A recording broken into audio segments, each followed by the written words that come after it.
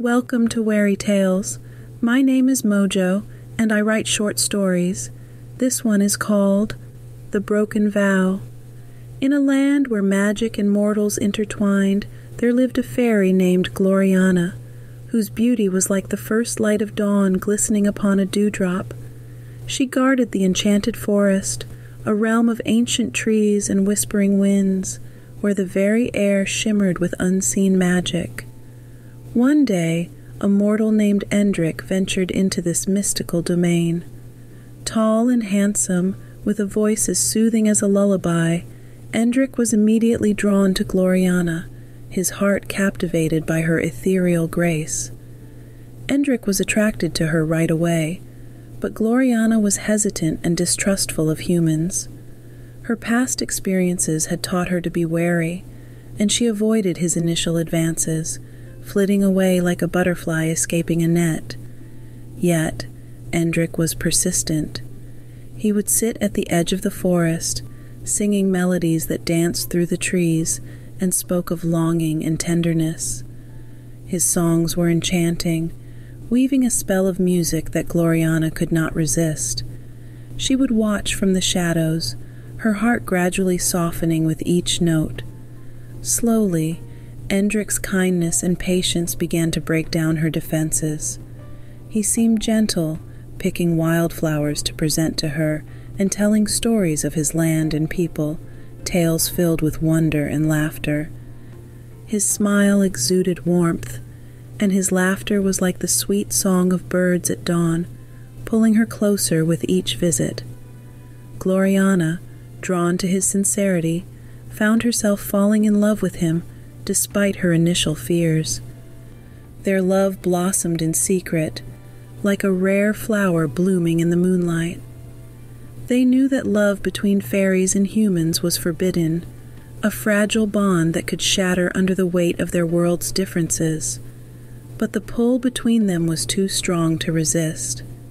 They met under the ancient oak tree at the heart of the forest, a sacred place where they promised to be together forever, their love a delicate thread binding their souls in an unbreakable vow. Yet, destiny wove a darker thread into their tale. Darkness crept into their story, a sinister shadow that snaked its way through their happiness. Endrick, driven by an insatiable ambition and a burning desire to gain favor with a rival kingdom, betrayed Glorianna. His political aspirations, as sharp and cold as a dagger, sliced through the tender fabric of their love. He revealed the secrets of the enchanted forest to the enemy. The rival kingdom, with eyes gleaming like ravenous wolves, seized upon this betrayal. They stormed the forest, capturing the magical creatures that once danced freely among the trees, and exploiting the land's bountiful resources. The vibrant flowers wilted, their colors draining away like blood from a wound. The air, once filled with the sweet scent of blossoms, grew heavy and stale. The harmonious songs of birds were replaced by the clanging of chains and the mournful cries of imprisoned fairies. Endrick's treachery was a poison, spreading chaos through Glorianna's world. The once serene and magical forest became a place of desolation and despair. The lush greenery turned to ash under the boots of the invaders, and the streams that once sparkled like liquid crystal were muddied and fouled. Glorianna's heart shattered, each fragment a painful reminder of the love she had lost and the trust that had been so cruelly betrayed. The rival kingdom grew stronger, their coffers filled with the spoils of their conquest, while Glorianna's realm fell into ruin. The betrayal was a festering wound, corrupting the very essence of the land. Endrick's ambition, as relentless and consuming as wildfire, had led him to forsake the love that had once been his salvation. And as the darkness deepened, the enchanted forest was left to wither, a forsaken shadow of its former glory.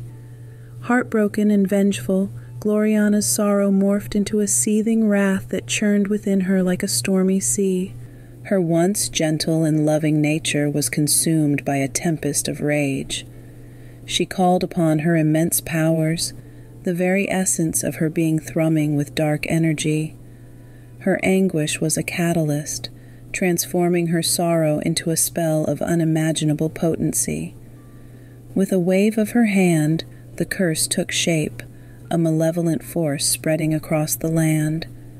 The once lush fields, where golden wheat swayed gently in the breeze, were buried under a suffocating blanket of perpetual night. Darkness enveloped the land, an endless twilight where the sun never rose, casting everything in a cold, eerie glow. The vibrant greens and radiant colors of the fields faded into shadow, the life-giving crops withering and dying under the relentless gloom.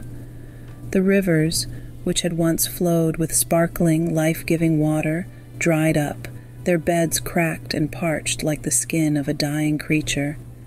The babbling brooks that had sung sweet songs to the forest now lay silent, their voices stolen by the curse. The fertile earth, once a patchwork quilt of greens and golds, turned to a barren wasteland. The crops that had fed the kingdom shriveled and turned to dust, the fields now stretching out like a desolate ocean of despair. The air grew stagnant, the sweet fragrance of flowers and ripe fruit replaced by the acrid stench of rot and spoilage. Animals that had once frolicked in the dappled sunlight now fled, driven away by the oppressive darkness and the scarcity of food and water.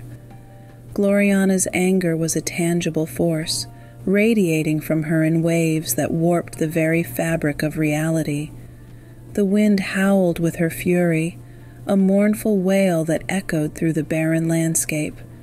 The temperature plummeted, each breath becoming a labored gasp in the frigid air. Her sorrow and betrayal were etched into the land itself. Her curse plunged the kingdom into a darkness that was more than just the absence of light. It was a suffocating despair that snuffed out hope. Endrick's betrayal had not just broken her heart. It had unleashed a power that reshaped the land in the image of her suffering. The once flourishing kingdom was now a wasteland, a glaring reminder of the fairy's vengeance and the mortal's treachery. Glorianna's magic, once a force for beauty and creation, had become a harbinger of doom. Endrick found himself increasingly isolated, shunned by those who once admired him. Determined to make amends, he embarked on a perilous journey to seek Glorianna's forgiveness. He knew the path would be treacherous, but the thought of her suffering and the suffering of his people spurred him on. The devastated forest stretched out before him, an endless expanse of desolation. The ground, once lush with life, was now a hardened crust of dust and dirt. Each step was a trial, the icy wind biting at his flesh, cutting through his clothes like 1,000 tiny knives. He battled the elements, the bitter cold seeping into his bones, sapping his strength and will. The air was saturated with the acrid scent of decay, a constant reminder of the blight he had brought upon the land. A few wild beasts, twisted and maddened by the curse, roamed the darkness. Their eyes glowed with a malevolent hunger, their growls echoing through the night like the rumble of distant thunder.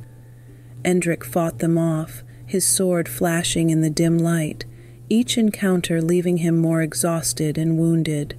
His resolve, however, remained unbroken. The thought of Glorianna guided him through the darkness. Finally, after what felt like an eternity, Endrick reached the heart of the enchanted forest. The ancient oak tree, where they had once pledged their love, loomed before him. Its branches, now bare and twisted, reached out like skeletal fingers against the perpetual night.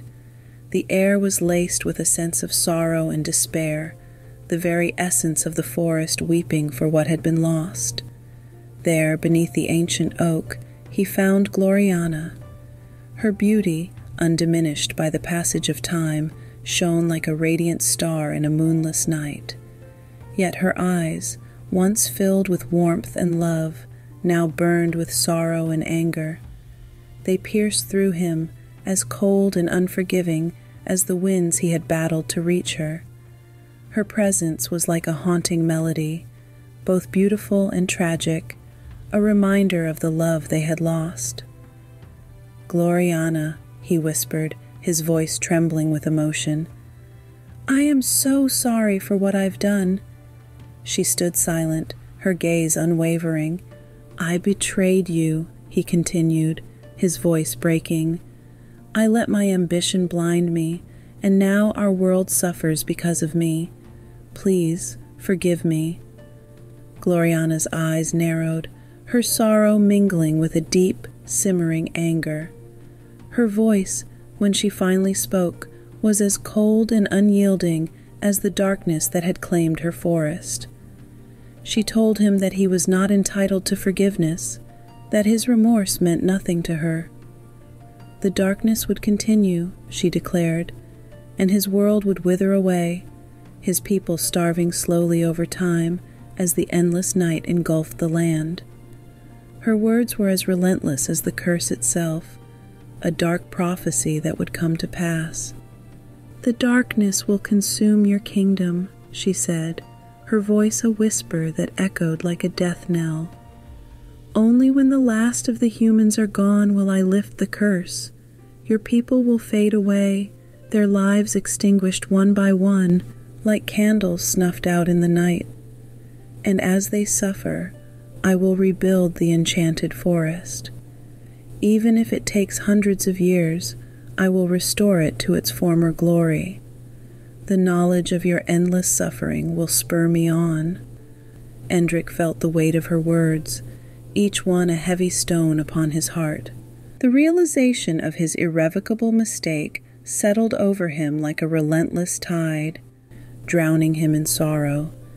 He could see no hint of mercy in her eyes, only the hard, cold resolve of someone who had been deeply wronged. With those final words, she turned away from him, her silhouette disappearing into the shadows of the cursed forest. Endrick, now alone, felt a profound emptiness within him. He wandered through the darkened landscape, each step a futile attempt to escape the curse that clung to him like a relentless shadow. He traveled far and wide, seeking a place where he could find solace and redemption. But the curse followed him, a dark cloud that blighted every land he touched. The night was endless. His presence brought only ruin, a harbinger of despair. The people he encountered recoiled from him, their fear and anger palpable. He saw the suffering etched on their faces, a mirror of his own torment. The weight of his betrayal bore down on him, an ever-present reminder of the love he had forsaken for political gain. As the years passed, the endless night began to take its toll. Endrick's once strong and proud frame grew gaunt and fragile. The memories of his betrayal haunted him, relentless specters that whispered of his grave mistake. Finally, driven to the brink of madness by his unending torment, Endrick succumbed. He withered away, a husk of the man he once had been. His betrayal, which had once gained him political favor, had ultimately ended his life. As he took his last breath, he realized that his name would be remembered only as a cautionary tale of ambition and betrayal, a harsh lesson whispered on the winds of time. He had paid the ultimate price for forsaking love and trust, and in the heart of the enchanted forest, Glorianna began to restore what had been lost. The knowledge of Endrick's endless suffering was a dark satisfaction, a constant reminder of the power of a broken vow. The end. Thank you so much for watching. I really appreciate it. I wanted to do something, fantasy, something a little bit different, something with a fairy, and I just had this idea. At first, I was going to end it with him rebuilding the forest, like actually showing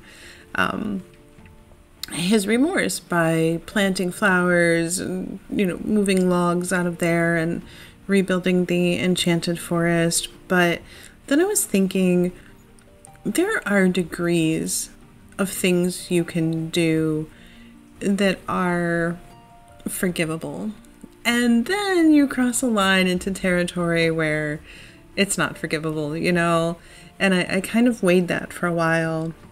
I'm like, this is, he wiped out the entire forest and all of our people, and the fairies are in prison, the ones that are still alive. I'm like, yeah, no, I don't care how many flowers he plants. This guy just isn't forgivable, and I just don't think he should be forgiven. I just don't. So I went ahead and changed the ending and took away his chance for redemption. So I know it's a little bit dark, but I hope you like it. Everybody has been so great. I was going to write a story to celebrate 200 subscribers, but I'm at like 274 right now, so I'm closer to 300. So I have some ideas. I don't know if I was going to write sort of a fairy's tale, which is just sort of like a thinly veiled story of my life. And then other people said, hey, maybe you should do just like a question and answer thing or an about me. So if you have any questions, or if you want me to do an about me and there's anything you'd like to know about me, please put it in the comments. I'm perfectly happy to answer any questions about myself that you might have. I've got a lot coming. So I have a story that I just finished for next week, and I am writing chapter 15 of my podcast right now out of 20. This is a long weekend. I actually get to leave work early today, and then we're off on Monday. So I'm going to be doing a lot of recording this weekend. I don't know if you can hear that bird. I just don't know. There is a bird in my balcony, and he's just chirping away, which is great. It's almost sunrise, so I just don't know if you can hear it or not. I did get this new microphone, and it has noise suppression on it, which seems to be really great because people can't hear the beeping from the hotel and stuff. And this is actually a very calm, very quiet morning. My cat ate her food and then went back to bed. She's not running around. It is just very, very still. The only thing is that bird on my balcony. So yeah, I want to say how grateful I am for all the support. All of the comments I have gotten have just been so amazing and so supportive. And when you're writing or creating, it's very risky. You put yourself out there and you're in this position of vulnerability because when people judge your work, it feels like they're judging you.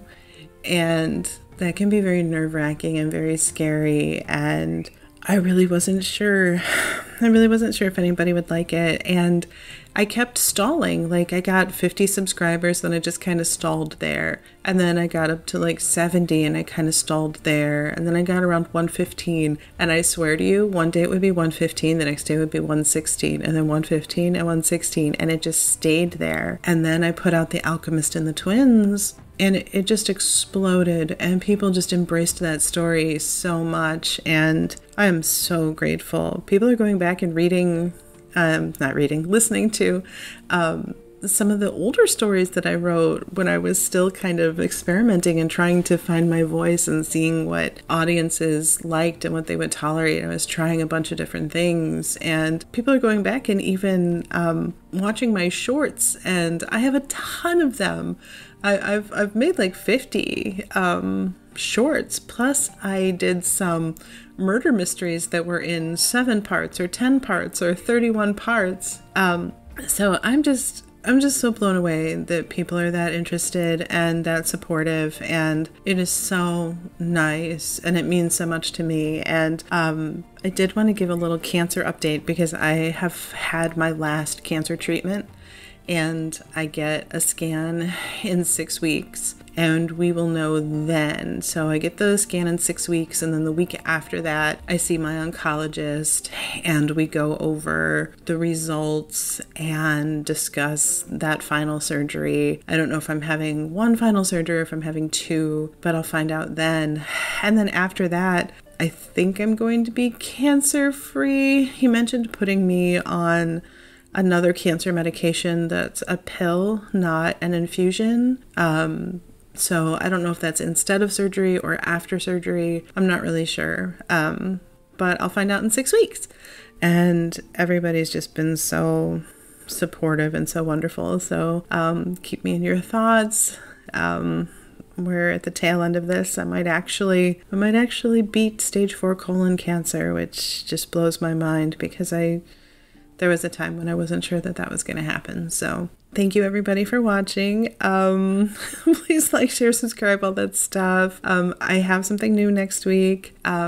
Something that it was just an idea that came to me when I was falling asleep, and I really love the idea, and I'm just going to run with it. And then after that, I think I'm going to do like an about me or like a Mojo's Tale kind of thing. If you have any questions, please put them below.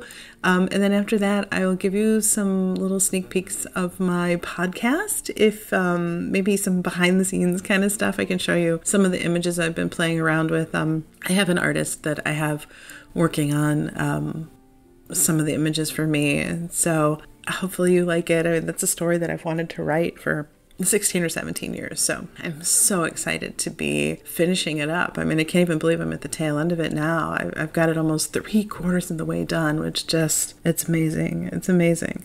So again, thank you. I hope everybody has a wonderful weekend. And thank you again for the support. It means, gosh, it means so much more to me than you could ever possibly know. It's amazing. And it feels great to have that support and to have people embracing my stories the way they are. And yeah, it really means a lot to me, and I appreciate it. So thank you very much.